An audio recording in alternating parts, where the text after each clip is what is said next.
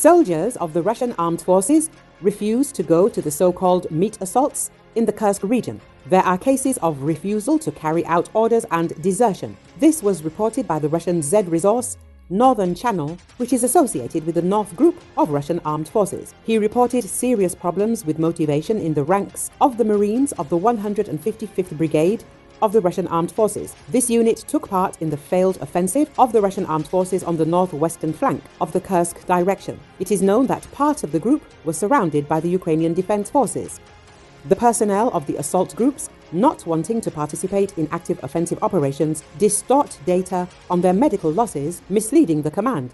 Severny Kanal reported. According to him, the 11th Airborne Assault Brigade of the Russian Armed Forces has similar problems. This unit is located near the village of Russkoye Porechye, north of the city of Sudzha.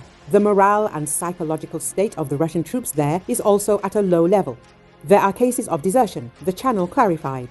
According to him, North Korean soldiers may soon be sent to help the 11th Brigade. There are already rumors that these very Buryats will soon be replaced by so-called new or special Buryats, wrote Z Channel. Recently, footage filmed in the village of Sverdlikovo in the Kursk region has appeared on social networks. The village has suffered heavy damage, many houses have been completely destroyed, and the landscape looks like smoking ashes.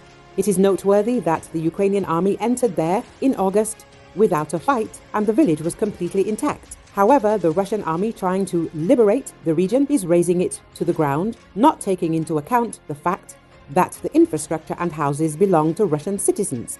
Now, in place of Sverdlikovo, there is a pile of ruins. SVO is going according to plan. Putin has done a great job of ensuring Russia's security. Comments on the footage on the internet. Users emphasize that the Russian occupation army is fighting Ukraine in exactly the same way, razing cities and residential areas to the ground in order to advance. Sverdlikovo is located near the border with Ukraine, northwest of Sudzha. As the fighting continues, the region is gradually beginning to resemble Ukraine's Donbass, where the fiercest fighting is taking place.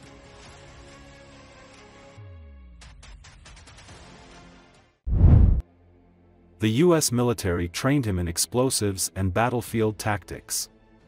Now the Army veteran and enlisted National Guard member was calling for taking up arms against police and government officials in his own country.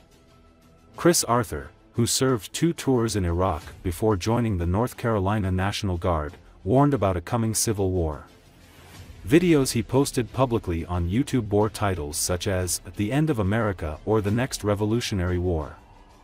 In his telling, the U.S. was falling into chaos and there would be only one way to survive: kill or be killed. He left the National Guard in 2019 to focus full-time on Tackleberry Solutions, his military tactics business where he sold access to this deadly expertise. Arthur was posting during a surge of far-right extremism in the years leading up to the January 6 attack on the U.S. Capitol. He wrote warcraft training manuals to help others organize their own militias. And he offered sessions at his farm in Mount Olive, North Carolina, that taught how to kidnap and attack public officials, use snipers and explosives and design a fatal funnel booby trap to inflict mass casualties. While he continued to post publicly, military and law enforcement ignored more than a dozen warnings phoned in by Arthur's wife's ex-husband about Arthur's increasingly violent rhetoric and calls for the murder of police officers. This failure by the Guard, FBI, and others to act allowed Arthur to continue to manufacture and store explosives around young children and train another extremist who would attack police officers in New York State and lead them on a wild, 2-hour chase and gun battle. Arthur isn't an anomaly. He is among more than 480 people with a military background accused of ideologically driven, extremist crimes from 2017 through 2023, including the more than 230 arrested in connection with the January 6 insurrection.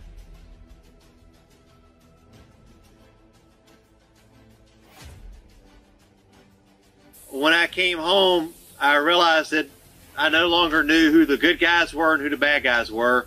And I realized that we were that much closer to where we were going to be an inevitable war. Start.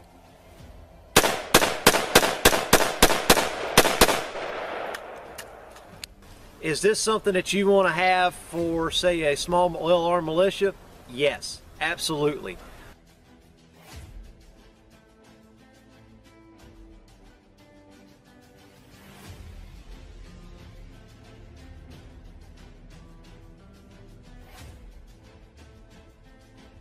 Take the bad guy out through a snatch and grab, hold him accountable, have him publicly tried, and then have him executed.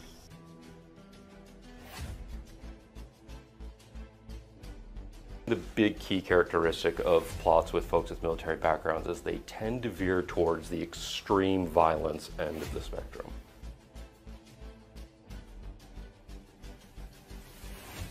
So what we have found is that this is primarily a problem in the veteran community, not the active service community.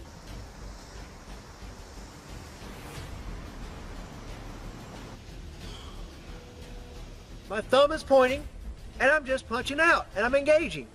The internet really is the marketplace where these ideas are exchanged.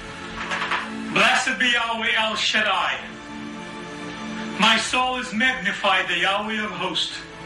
I got the impression that he was really concerned about the future of our country, but his focus was China and Russia. Come on, come on, come on, come on. My husband took one look at him and was like, look, you're not a soldier. I can't teach you to do any of that stuff that you're... I can teach you how to unite your community if China and Russia come. I can show you, like if you've got a war going on, I can show you how to unite your community and keep people alive.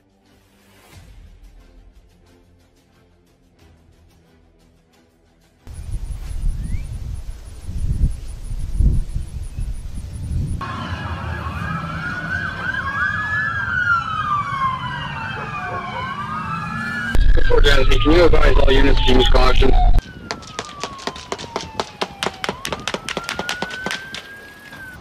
Oh, shots are fired.